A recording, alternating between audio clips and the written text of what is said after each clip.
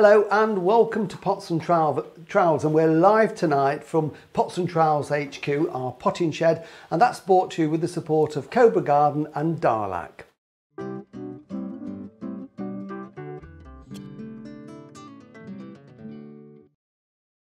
Well, thank you for joining us. We thought tonight we'd do something a little bit different, and we haven't done a live Pots and Trowels now for ages and ages. With lockdown, Sean's not been able to get up and do things, so we're really pleased that he's here with us tonight. So Jill and Sean are working in the background. I don't know whether they can see you. Oh, there they are. Yes, just they're not really doing anything. They're just monkeying around there, but Sean's twiddling all the knobs and the buttons and things so that hopefully you can see us at home. So we're going to be with you for a short while, not too long, just to let anybody know that if you've just joined us and you haven't seen Pots and Trowels before, we are every week on Facebook and also on YouTube.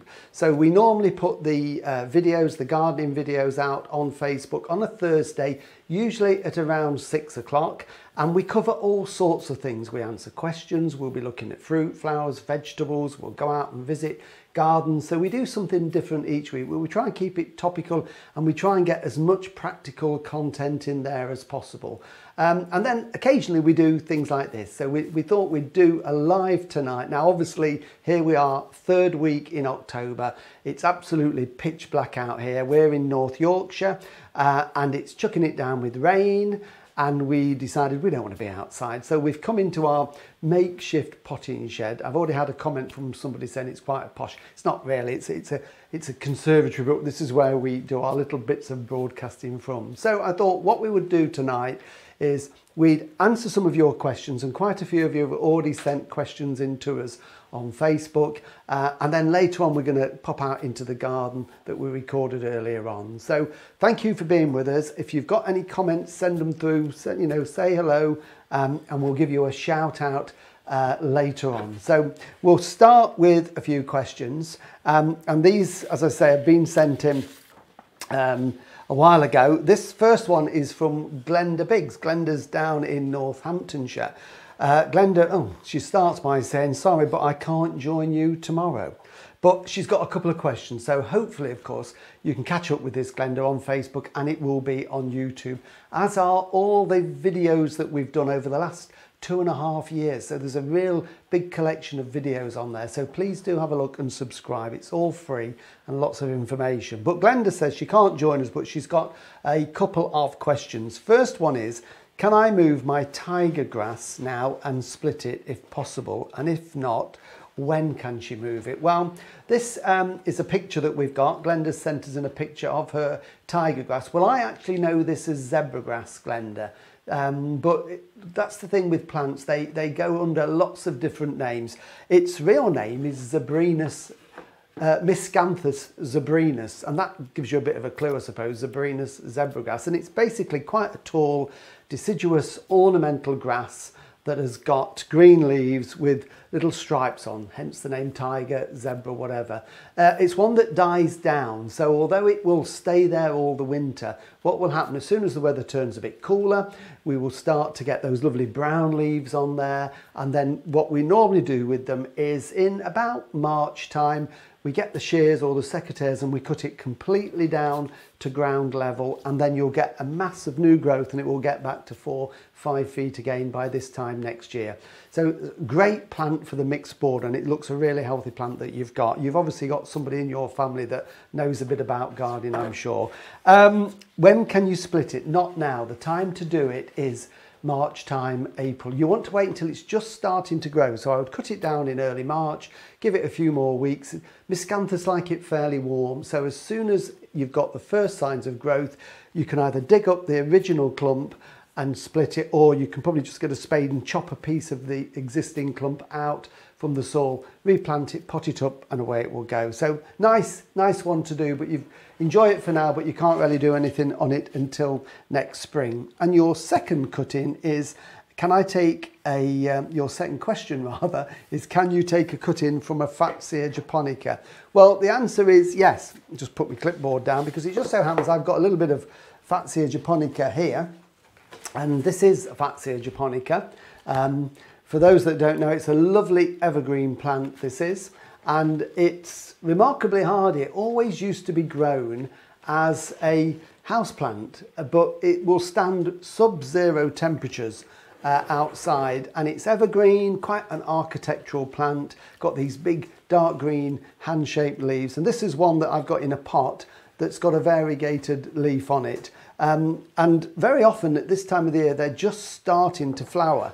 This one isn't flowering, so what I've done is taken a shoot off it. So if you want to have a go, and you can do this with the green form exactly the same, I've cut out the top 3 or 4 inches from one of the stems that's growing in the garden, and I'm just going to get my secateurs and I'm just going to trim it. What I'm going to do is very quickly show you how to prepare a cutting. Just going to peel off some of these lower leaves, and they snap off quite easily.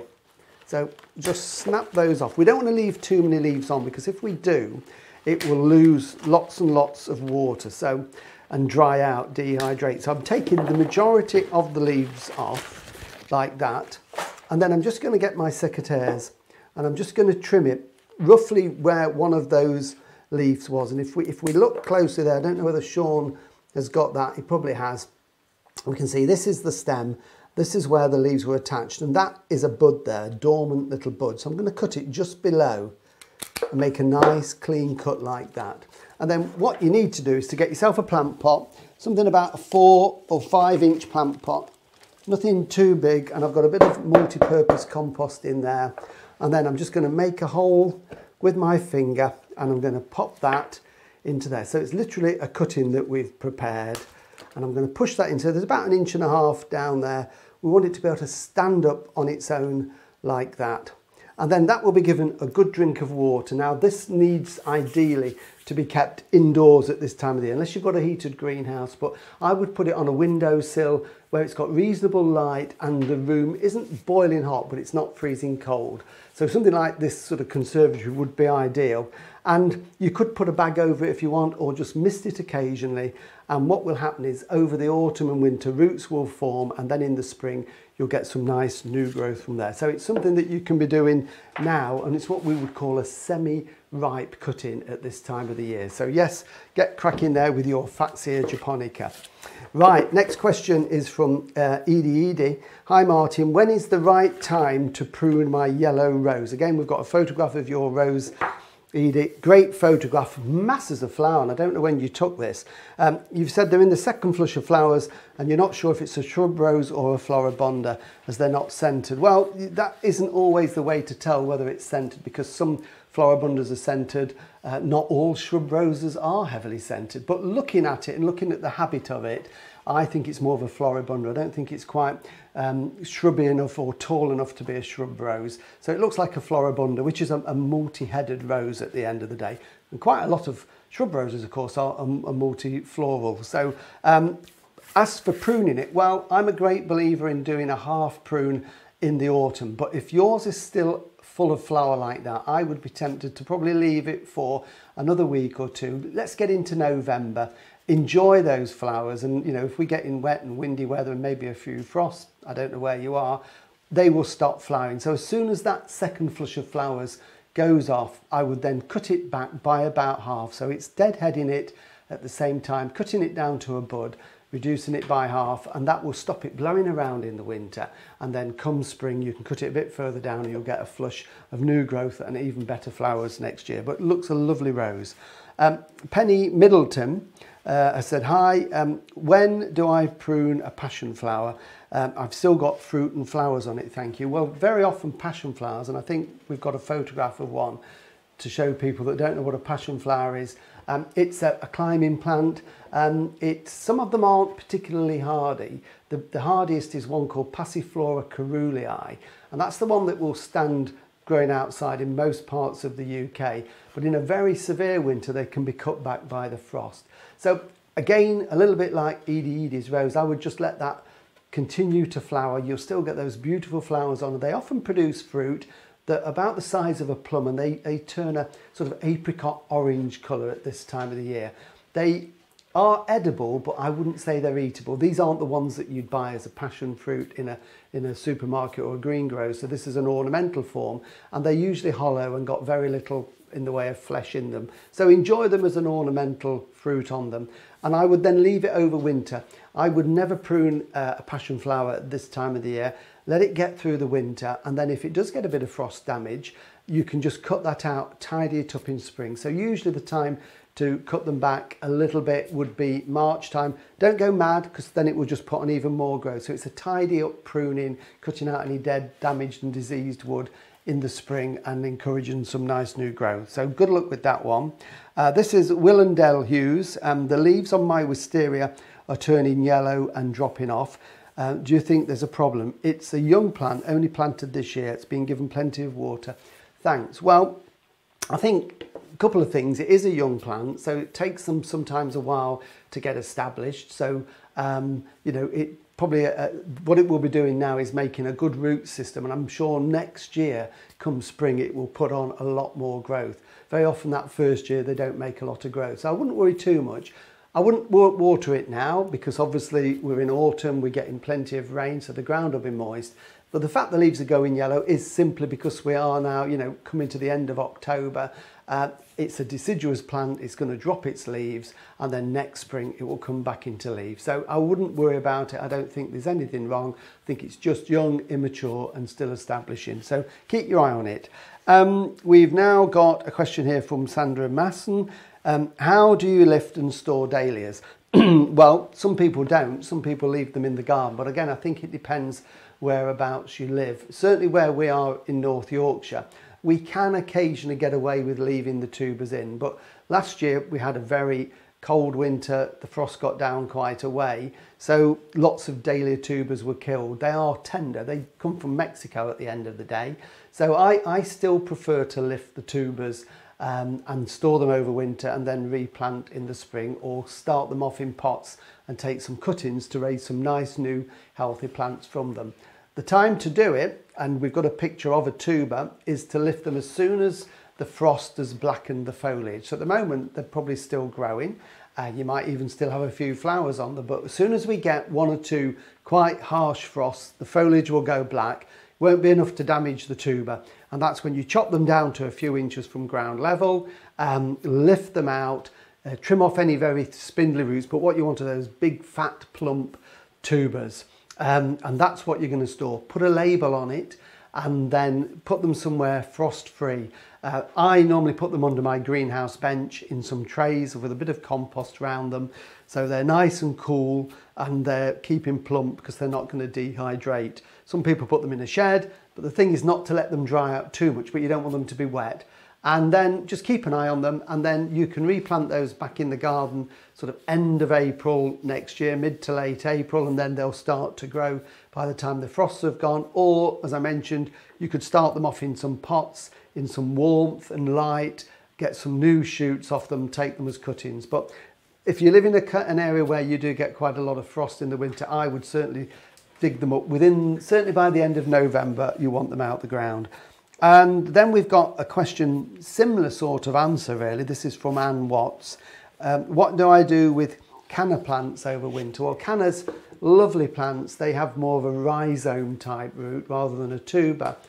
Long, quite decorative leaves, can be green or purple or stripy, and then flower spikes out the top in a range of colours, yellow, oranges and reds. Again, these aren't frost hardy, so you would treat them very, very similar to a dahlia. So again, wait until we've had a little bit of frost, then you could lift that clump up, trim it down, and I normally just stand them in some biggish pots with the root ball about the size of a bucket, and then they will be absolutely fine. Keep them frost free and then plant them back in the garden again next springtime. So what we're going to do is have a look at some flowers from the garden, but we've just had a few comments passed by the team, and they're all there saying hello. Are you all right there? Having a nice time? So these people are saying hello. We've got D. Godden, hi D. Edie says it's raining in Edinburgh. Well, it is here as well. So yeah, dark as well, isn't it? Lynn Edmonds, Vi Fish, Robert Fish all say hello. So hi to everybody. That's strange. Our name's Fish, isn't it? What a coincidence that is. Crikey. Please share this stream. So yes, let everybody know we're on here tonight so we can get more people watching. So if you're on Facebook, or tell your friends, give them a text now, tell them to join us on Pots and Trowels Live. So what I thought we'd do now is, I've been a little wander around the garden earlier today and just picked a few things, because, you know, it's the end of October almost, isn't it? It's Halloween at the weekend, but there's still colour in the garden, and I thought rather than pick foliage, which I normally do, I would pick a few of the late autumn flowers that are looking absolutely lovely at the moment. So here I've got this one, and these are in no particular order. This is a lovely flowering plant which used to be called Schizostylus. It's now called Hesperantha, and it is absolutely lovely. It looks a little bit and grows like a gladioli. So when the flower spikes are there, you've got these tall spikes, strap-like leaves. Doesn't start to flower really until probably September, early to mid-September. The normal form is a darker colour, sort of a red colour, but you can get salmon pinks. This one is a lovely pale pink called Pink Princess, Hesperantha Pink Princess. But it flowers and flowers and flowers right the way through the autumn when lots of things have finished. It's hardy, you know, we grow it in the garden here in North Yorkshire. It's absolutely fine. We've often had it in flower up to December. If we've had a mild autumn, it goes up to December. So it's one that's really worth growing. Plant it in a border just to give some late summer colour. Works well with grasses and other foliage plants around it.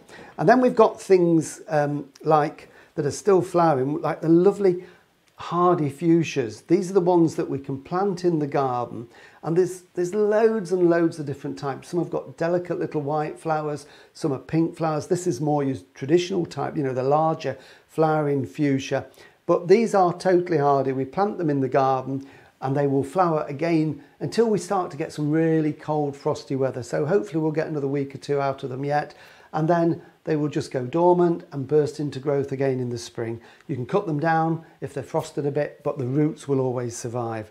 Now this one is something a little bit different. These spikes here, if I can just get one out, I don't know if Sean can see these, but this is, believe it or not, a salvia. Now, not the sort of bedding plant salvia that we plant. This is one of the shrubby salvias. This one comes from Brazil. And there are hundreds and hundreds of amazing salvias.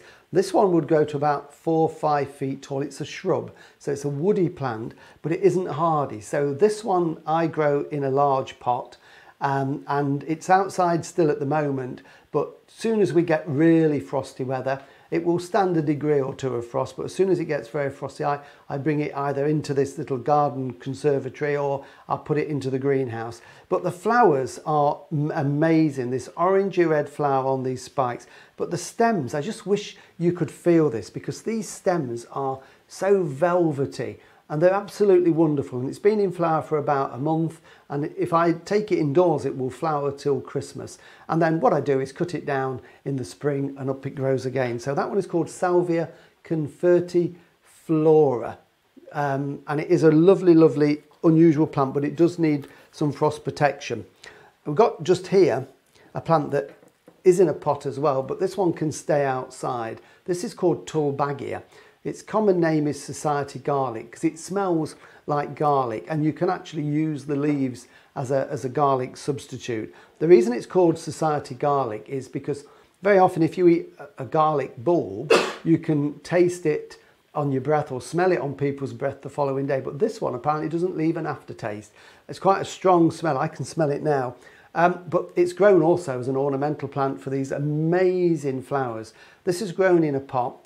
Imagine chives. If you know what chives look like, those sort of spiky leaves with the flowers, that's what it looks like. And this has been in flower in our garden in 2 containers since late May, and here we are now October, so it's May, June, July, August, September. 5 months, is that right? Seemed longer than that. And it's still flowering its head off, which is absolutely amazing. And then all we do when it's finished flowering, deadhead it in the spring. Jill's in charge of it. She chops it pretty much to ground level. She's pretty brutal when she's pruning, but it works. And we just get this flush of flowers, and it is amazing. So that one is called Tulbagia. It's a plant that comes from South Africa, but again is pretty hardy. Another South African plant, this one is a bulbous plant. This one is Nerine. And Nereans are normally a much brighter pink than this, but this is a very pale pink one. And these are bulbs, and again, these like somewhere sheltered, but they are hardy. Plant these against a south-facing wall, and don't plant them like you would any other sort of spring flowering bulbs. These are obviously autumn flowering, but normally we plant bulbs 2 or 3 times their depth. So if you're putting your daffodils in now, or your alliums, or you're getting ready to plant the tulips, they're going to be 2 to 3 times the depth. This one, do not do that. I know sometimes people say plant it like any other bulb, but that is totally wrong.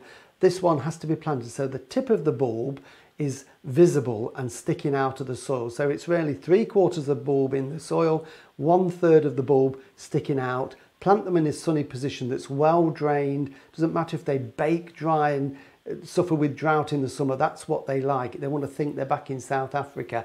And once they've established, you'll get masses of flowers from the end of September until November. And the tighter the bulbs get after a few years, the better they will flower. So worth growing Nereans. Time to buy and plant the bulbs is usually spring. That's when you'll get them. So look out for those next year. Plant them in spring and enjoy the flowers in the autumn. And just finally, before we've got 1 or 2 more questions, I love grasses. They're growing on me. It's something that I was never a big fan of, ornamental grasses. But the more I see them, the more I love them, because I just think at this time of the year they really come into their own because they've started to flower. And they come in all different shapes and sizes, dwarf ones, tall ones, small flowers, large flowers.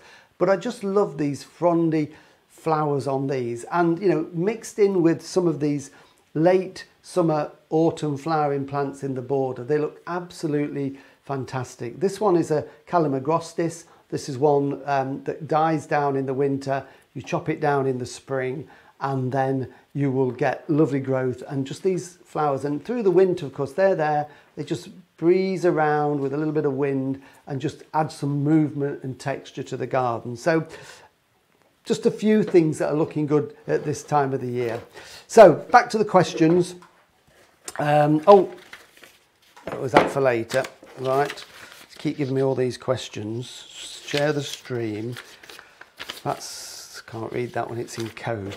But we've got a couple more questions. Emilio Lantosca has been in touch and said, how do I prevent my camellia from getting black spots on the leaves? Well, without seeing it, Emilio, it's quite difficult to know what they are. Sometimes it's not a disease with camellias. It can sometimes be the growing conditions. If the ground is very wet, for example, or sometimes if they suffer a little bit from drought, that can cause black marks, or even sun scorch can cause dark brown black marks on the foliage. So it might be the growing conditions that are causing the problem. So if that is the case, then just, you know, try and correct the conditions. If it's somewhere very dry, make sure it has more water, especially in the summer and early autumn when the flower buds are forming. The other thing it can be, sometimes they can get a fungal leaf spot.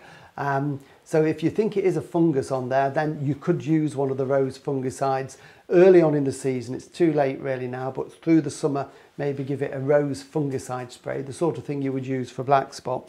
Or the other thing it can be sometimes, not a spot, but sometimes the leaves get a black film on top of them, and we call that sooty mould. And that's often if they've got scale insect or aphids on there that are sucking the sap out of them. They exude a sticky honeydew that lands on the leaf, and then the fungus, the sooty mould, grows on it. And if that's the case, then you've got to control the pest by using an organic insecticide, one of the fatty acids, and that will then wash off. As there's no insect there, the sooty mould will wash off. So I'm not sure which one it is, but hopefully you'll be able to sort it out. And our final question in this section, because I'm ready for a lie down then, is from Mary Darcy. Mary has an Acer that isn't doing very well. It's been in a largish pot for a couple of years now, but parts of the leaves are going brown and dry. I water it and it's in a relatively wind-free position. What am I doing wrong? Well, I suspect it is probably weather related or growing conditions. Acers are naturally woodland plants, so they like a bit of dapple shade. Having said that, you occasionally see one in full sun and it does amazingly well, but generally speaking, they benefit from a little bit of dapple shade. They don't like wind, so if you suffer from wind, then you need to make sure you give it a little bit of protection. Behave yourself, you two. If where you live, you suffer from wind in the garden. So protect it from late frosts, but very often at this time of the year, when you get in those browning of the leaves, partly it's because we're going into autumn, but it can be that the weather that we've had in late summer, early autumn can have caused the problem. And, you know, I don't know where you are, Mary, but certainly here in North Yorkshire, we had a very dry August, September, and, you know, plants were wilting in the garden. The ground was very, very dry. So as a result, the plants didn't do well. Now, even in a pot, they dry out very quickly. The roots get very warm. So I think it's more weather related. So the leaves are going to fall off soon. When it comes into leaf in the spring, give it some extra feed, give it a slow release fertiliser mixed in with the compost to give it a bit of a boost, and then make sure you keep it moist all the way through. Never let it dry out, and hopefully you'll get that lovely flush of foliage. But I really wouldn't worry about it for now. So that's all sort of the ornamental questions that we've answered for now.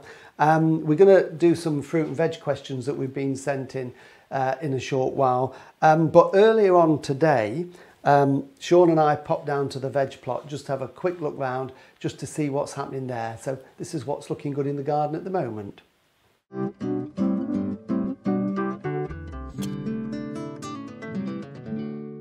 Well, here we are, we're in autumn now, so the veg plot's been more or less emptied of all the summer crops, but we've got the winter crops to look forward to, and the leeks are doing particularly well. They're putting on some good growth and we're getting some nice big leeks there. The brassicas, still got the winter ones, we've got some winter cabbages, we've got all the lovely kales that again we can harvest those right the way through until next March, April time. This was a potato bed, we had a good crop of potatoes.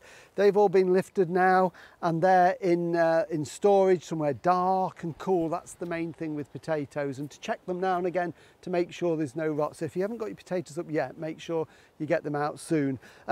We've still got beetroot. Beetroot has done phenomenally well this year. The soil here in Dennis's plot where we're growing the veg is wonderful. And we just look at these. This is not a round one, this is a long one. Look at this one here. It's like a monster, but they taste absolutely delicious, these are. And a little tip, of course, when you are harvesting your beetroot is always twist the tops off. Like that. Don't cut them off, otherwise they bleed and that firm root will go very soft quickly because all the sap will leak out. So just twist them off like that. And what we'll be doing in the next few weeks, we've had a little bit of ground frost but nothing too much at the moment, but if we get a severe winter, beetroot doesn't always survive, it can rot. So what we'll probably do is we get out of October into November, Jill and I'll come down one day, we'll lift these, screw the tops off, and then I've got some old plastic crates and I've got some old compost, old potting compost. You could use damp sand. I put a layer of the damp compost in, then we'll put the beetroot on, a layer of sand and beetroot, and then we'll store them somewhere really cool but frost free, and they will stay in good condition right the way through until spring. So it's a good way to preserve your beetroot. Of course, we'll also be pickling some of them as well. And then we've got the parsnips just here. We haven't actually started lifting them yet because we've had so much veg that we've been getting out the garden. And lots of people don't like to lift their parsnips until they've had a bit of frost. The tops are just starting to go back on these now. And we've had, a couple of frosts, but nothing much. The idea is the frost makes them that little bit sweeter, but I'm going to just lift a couple because I'm interested to know what we've got underneath here. So this could be a disaster. So we'll see. I'm using a fork because I don't want to break the roots. So I'm hoping, not too bad. Bit forked, that one. They're not too bad. And, you know, they doesn't matter if there's a bit of a fork on it. So when you say fork, you don't mean fork as in what you just put in the ground? You no. Mean split? This is a good example. Well done, Sean. I knew you were here for a reason. So this one, look at that. That is a really good parsnip there. Nice long tapered root, no splits in it, whereas this one is forked. So what will have happened at some point when this was growing, the growing tip will have been damaged And instead of producing one long tapering root like this one, we've got multi-roots there. And that can happen sometimes when people sow their parsnips or their carrots in little modules and transplant them out. It breaks the root. So that's why with beetroot, parsnips and carrots, I always sow directly into the soil. But this is probably just a little stone or something that's damaged the root, but perfectly edible. And they again will stay in the soil right the way through until April next year. The compost heap's been busy. What I did last weekend was emptied it, and this is the compost that we've made through the summer. So we can see that this is really lovely compost. This is all the waste that went in early part of the summer.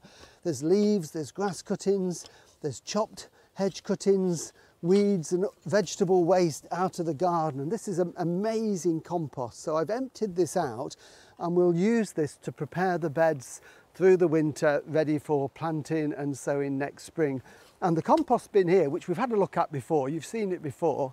Somebody asked me how I made this one. This was actually made as a prototype by somebody for me. It's insulated, so it's plastic panels, and then inside it's got some insulation to give it sort of a hot box effect. And what we did, Jill and I got all the cut flowers out, all the beans, and it was shredded. So in here, and this is really warm, I wish you could feel the heat. That is really, really warm. It's got all the sweet corn, all the bean stems, all the cut flowers on the front, grass cuttings, leaves, have all been shredded and put into here. And it's already, in just a week, has started to rot down and generate quite a lot of heat. You can probably see some of the steam coming off that. That is really, really hot, to the point where I can't hold it for too long. So smells great. It does, doesn't it? Already, it smells like you're cooking something. When we filled it at the weekend, it was pretty much to the top, so it's settled by half its volume in the last week. So what I'm going to do this weekend, I've got some more leaves, more grass cuttings, some more veg waste waiting in bags at the back there. So I'm going to top this up and keep it full. So over winter that will rot down, and next spring we'll have another full compost bin there. So plenty still to do in the garden, lots of clearing, and a great time to start a compost bin. Well, there we go. Even though we're end of October, there's still quite a bit that we can be harvesting from the veg garden through the winter. And fortunately, with all that beetroot and those parsnips, Jill makes a mean beetroot and chocolate cake that is delicious, and a wonderful parsnip cake. So it will be put to good use, and I'm sure Sean will be trying it. Now, if you want to know how to make those and how to turn some of your wonderful gardening produce into beautiful tasty dishes, I'm going to do an advert now, because you know all programs have an advert in the middle. So this is the advert. Jill and I have had a reprint of our book, which is Gardening on the Menu.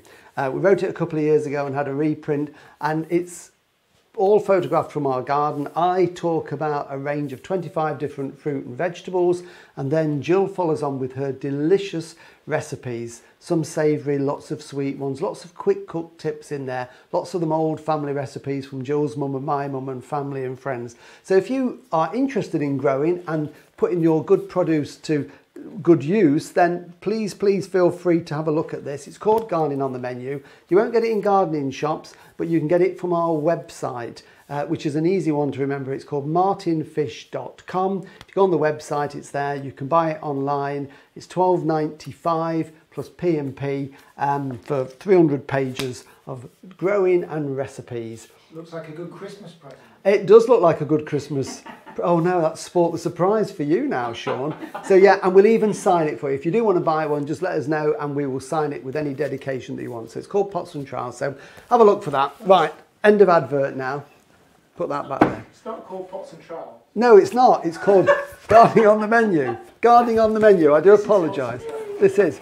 And we've got to apologise. We're having a few broadband problems tonight. It's a bit slower than normal. So I think we've got a few juddery pictures. So please do stay with us and share it to your friends. If you share it live on Facebook now to your friends, we'll get more people joining us. But if you are missing any little bits, as I say, persevere. But what Sean will be doing tomorrow, he will upload all of this because he's recording it on the video cameras as high definition. So that will go on YouTube, and he'll also put it back on Facebook, so you can watch again. If your question's been answered, you can watch it nice and clear without any juddering or Norman Collier microphone bits like that. So I thought we'd answer a few veggie questions now. We've just had a stroll into the vegetable plot. And first one is from Jane Edwards. Jane says, my outdoor tomato plants got blight this year and she'd like to know if she can reuse the compost in the vegetable patch next year. Well, in theory, I think the textbooks would probably say no. But I think as long as you don't use it to grow potatoes or tomatoes, which are all the same family, they both get blight, I think you'll be fine. And if you use it on early crops as well, so very often I save the compost that I've grown potatoes in pots in my tomato compost, and I use it to use in pots to grow early salads that I'm sowing in March and April, because they don't need a lot of nutrition, so it's ideal for them, and it's recycling the compost. Or, you know, if you've got runner beans and broad beans that you want to start off in spring in pots and trays, then that second-hand compost, as it were, that you've recycled can be used for that. So I think as long as you're careful with it, you should be absolutely fine. Sheila Anderson, Sheila lives in the far northeast of Scotland, and she's got a 3 by 2 metre raised bed in which she would like to grow some asparagus. And she's in the north of Scotland, as I've said, and she wants to know, do you think it's worth a go, and if yes, which variety to plant and how to prepare the bed? Well, I don't really know whether it will grow that far north. I suspect it will. I don't know how cold it gets in the winter, but I think the secret with asparagus is it needs to be in very well-drained soil. So if you've got wet, sticky clay, then I wouldn't consider it. But I think the fact that you've got raised beds means you can improve that soil. The drainage will be good. So work in plenty of organic matter, but it also needs to drain freely to do it. So I would have a go if I were you. The time to plant is normally sort of March, April time, and you buy them as what we call asparagus crowns. And I think you can probably see them there being planted on the screen.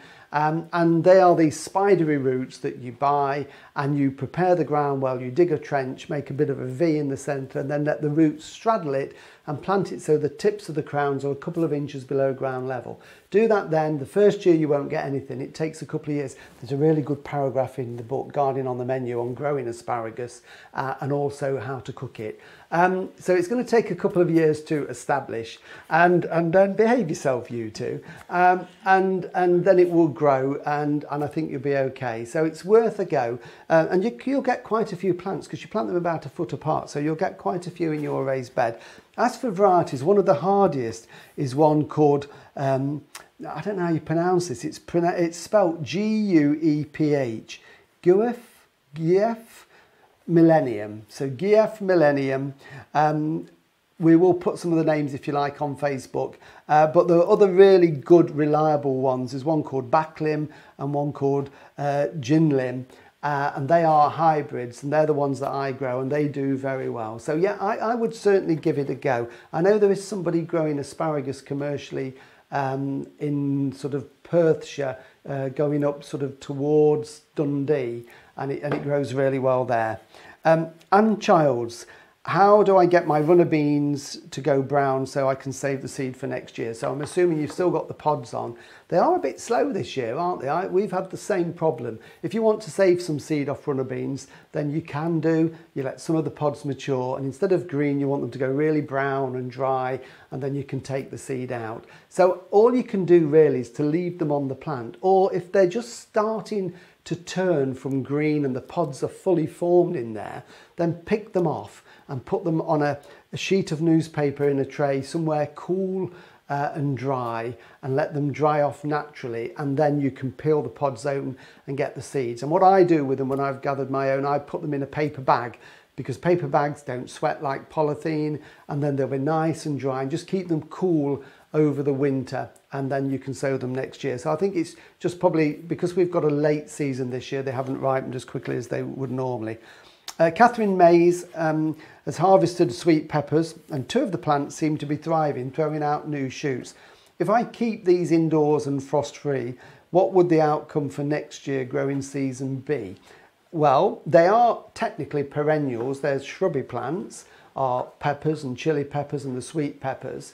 So they will live from year to year, and I know some people that do it, but you do need to have warmth and plenty of light because our light levels are normally very low in the winter, so we've got to put them in a really bright windowsill or a heated greenhouse. They need to be kept at about minimum of 10 degrees ideally over winter in a bright position. Keep them watered but not too wet, and if they make longish growths, pinch them out, and yes, you can overwinter them, and it basically will give you a head start for next year. You'll get flowers and fruit much earlier because the plants are established, but you must keep them warm and moist in a light position over the winter to be able to do that. A couple of questions now on citrus. First one is from Bob Calvert, and he says, can you tell me if citrus need a special compost to grow? Well, they don't need a special compost, but they need a good compost because they're going to live in pots for a number of years. I mean, I've got a few in here. I've got oranges, and there's a lime that I've got just here.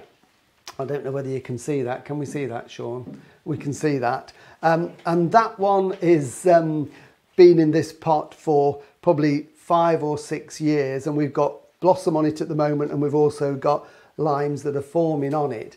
And I grow all my citrus in a mixture 50-50 of multi-purpose compost and John Innes number 2. And I mix that 50-50. I add a bit of extra grit to it as well, just to keep it nice and open. And they seem to do really well in that. The secret is in the summer, never let them dry out. I also supplement them with some extra liquid feeds, high potash tomato feed when they're flowering. Even at this time of the year, I'll keep them watered and fed, perhaps once every 2 or 3 weeks, just to keep the flowers and the fruits developing. And so as long as you keep them watered and fed, they'll grow really well. But that 50-50 seems to work well. And another one on citrus, this is from Kevin Vince. Kevin has grown a lemon plant from pips. So well done, Kevin. It's always fun to put orange pips in and lemon pips in, isn't it? And we've got your photograph on the screen. I think your question is basically saying it's still only a small plant. It doesn't seem to be growing. It's a bit stunted.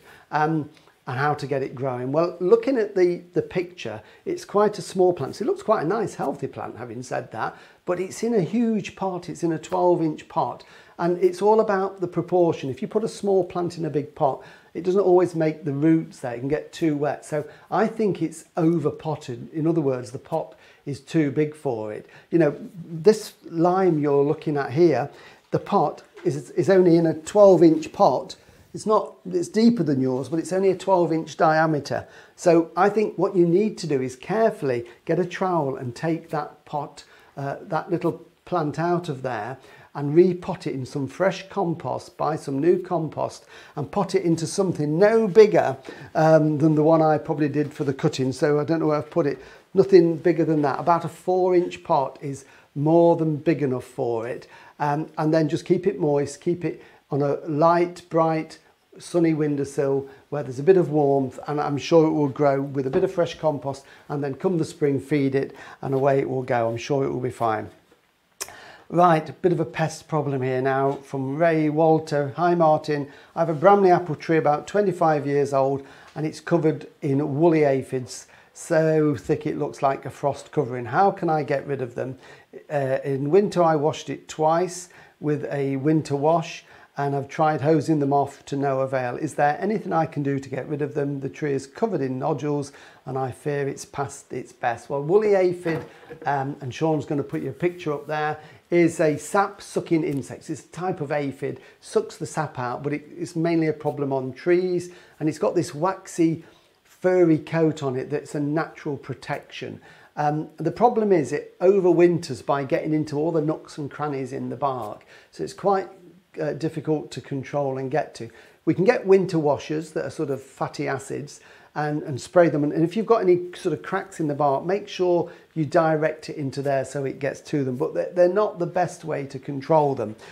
What you could do is, when it's active, sort of later, well, you could, if it's active on the tree now, have a go now, use one of the insecticides. But if you don't want to use anything chemical, use one of the natural ones like natural pyrethrum, or the fatty acids are usually made from plant extracts, and they're quite good because the fatty acids burn through that waxy coating that gives it protection and gets to the aphid and will kill it. So you could do that. There are things called plant invigorators as well that burn through that waxy coating and also almost feed the plant as well to encourage growth. I think you've got to do it little and often. You know, blast them off at this time of the year and then treat them with something. If you don't mind using a chemical, then you can get some stronger synthetic insecticides that will actually get through that coating and destroy them as well. But if you don't, it will really weaken the tree because you get these nodules, you get cankers, and it's sucking the life out of the tree at the end of the day. Colin Brown, any advice on digging up raspberries that have just finished fruiting? So there, but the autumn fruiting ones, delicious. My sister would like them, so should I cut them back now? Well, wait until they finish fruiting, and I would wait until the leaves have fallen off. So give them another month, Caroline, before you... Did I say Caroline or Colin? Before. I do apologise, because I've got a friend called Colin Brown, so it's Caroline Brown this is. We'll edit that bit out, don't worry, nobody heard that. So yes, Caroline, wait until the leaves have fallen off. So probably at the end of November, you could then lift some of those, what we call raspberry canes, those single stems, and I would cut them down to about a foot, not to ground level at this stage. Let your sister plant them in the garden straight away at the same depth that they've been growing, and then next February, at the end of February, cut them down to ground level.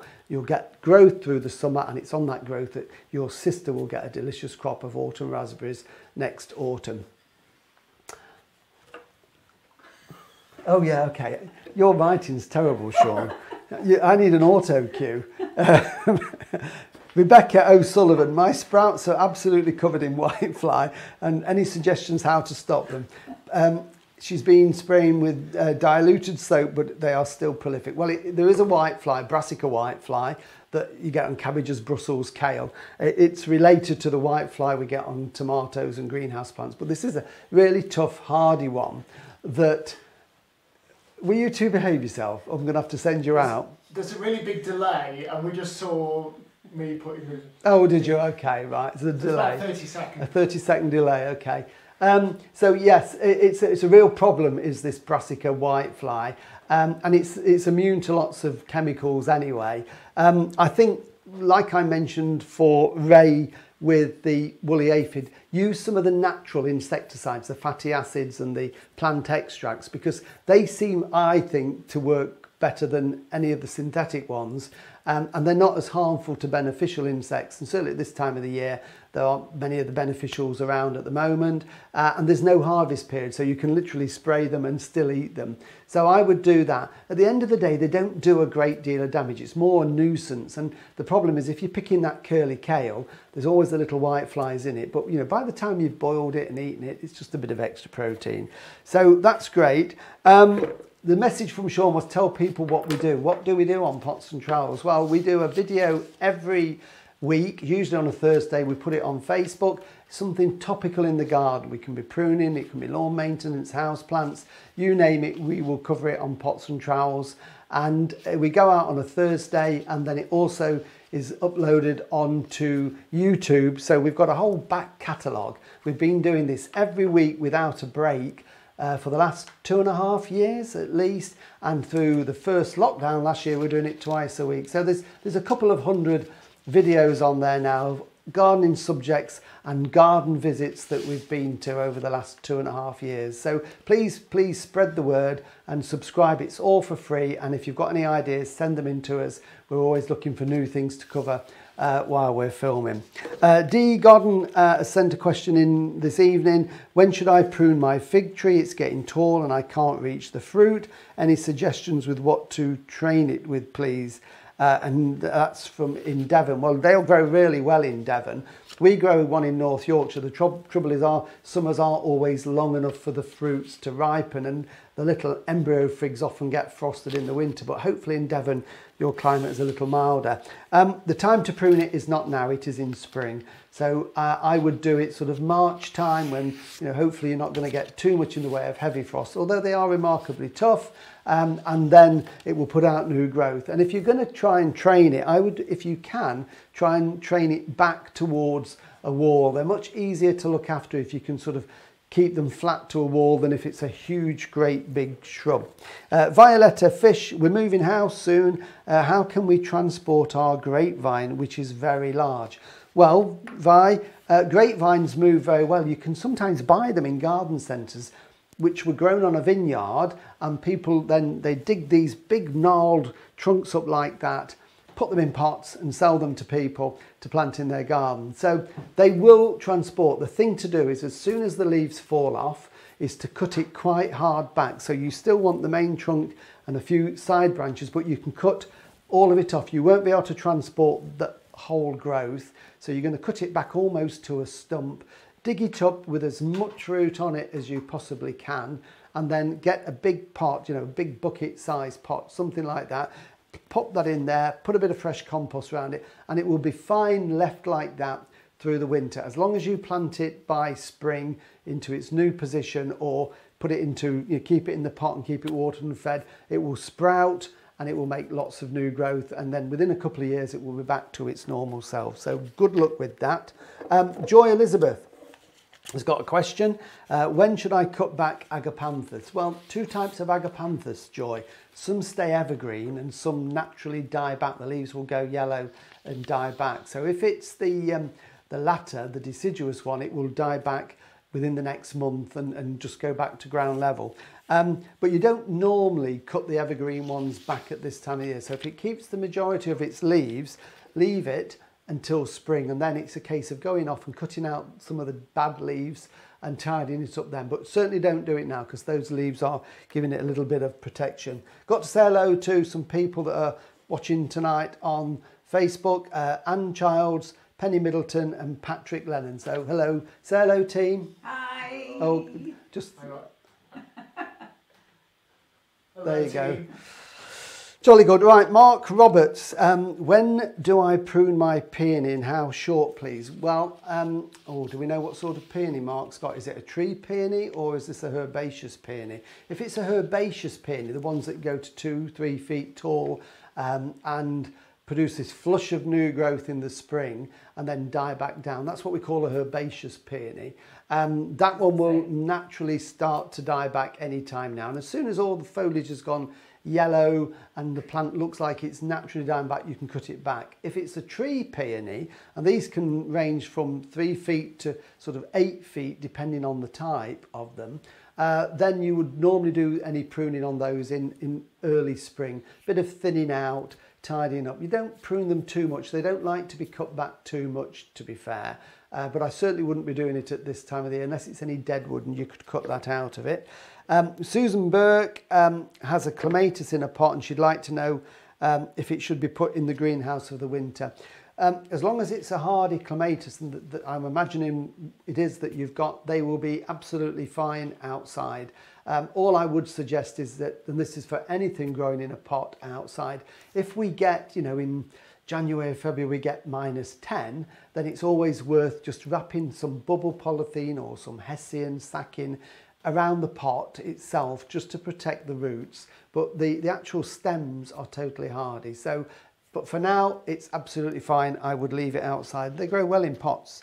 Any more questions? No more questions from anybody? No. You sure? In that case, I think we're almost there, aren't we? Are we ready for a glass of wine, team, and something to eat? Definitely. Yeah? We've got one. This is from Louise Cracknell. Any top tips for what we can do in the garden now? Well, top tips, I suppose, is we're starting to start the tidy up process for winter. I don't like the term let's put the garden to bed, because that makes it sound like it's finished for the year. And there's so much interest in the garden through late autumn and through the winter, especially with stem colours and evergreen foliage and winter flowering plants and that type of thing. But it's a tidy up. So soft perennials that are collapsing, you can tidy up. Anything structural with lovely seed heads, leave them on there. I like to do a little bit of tidying up of things like buddleias, for example. If they, you know, are really getting too big, I would shorten them a little bit just to stop them blowing around in the wind. Roses, as we mentioned earlier, when they finished, usually by November, prune them back a little bit, again to stop them rocking around. So it's just that little bit of gentle tidying up. And then, of course, the leaves are going to be falling off any time now. So, and they've already started. you don't have to pick them up every day, but I think if they're on a lawn, it's quite important that you collect them on a fairly regular basis, because they will smother the lawn and the lawn will go yellow because of lack of light, and the worms will come up and you'll have worm casts and it weakens the lawn. So certainly get them off the lawn. Put them in the compost heap. If you use your lawnmower to collect them and it cuts the bits of grass, the tufty bits of grass at the same time, the grass and the leaf mixture rots down really well in the compost heap. As you saw, when we went to look at the compost heap earlier, after just a week, it was already starting to break down and rot down and build up lots of heat. So put all those leaves to really good use. And of course, there's still time to plant lots of bulbs. You need to get your daffodils in if you haven't got them in, and your crocus and your alliums and your hyacinths. They should really be in by the end of October at the latest. But we're only just coming into the tulip bulb planting season. We wait until the soil has cooled right down. So mid-November to mid-December, get in your tulips, plant them 3 times their depth, and they'll be wonderful. Or put them in some pots with a few trailing ivies over, so you'll get a wonderful display. And what I always say to people any time of the year, and this is more than a few tips, isn't it really? Visit other gardens, because a great way to get ideas and inspiration for your garden, apart from watching Pots and Trowels every week, is to visit gardens, because you get so many ideas from other gardens. We're in North Yorkshire. I was at Harlow Carr, the RHS garden, earlier this week, and it was just a riot of colour. Late perennials, autumn leaves, evergreen foliage, grasses.